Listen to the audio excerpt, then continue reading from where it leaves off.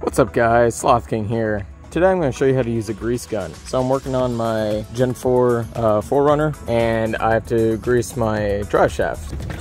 So we're going to see a couple fittings on my drive shaft. The spider joint right in there, that's going to take the regular red and tacky lithium grease. So you're just going to pop it on, and then from there you're going to give it about 4 pumps of grease.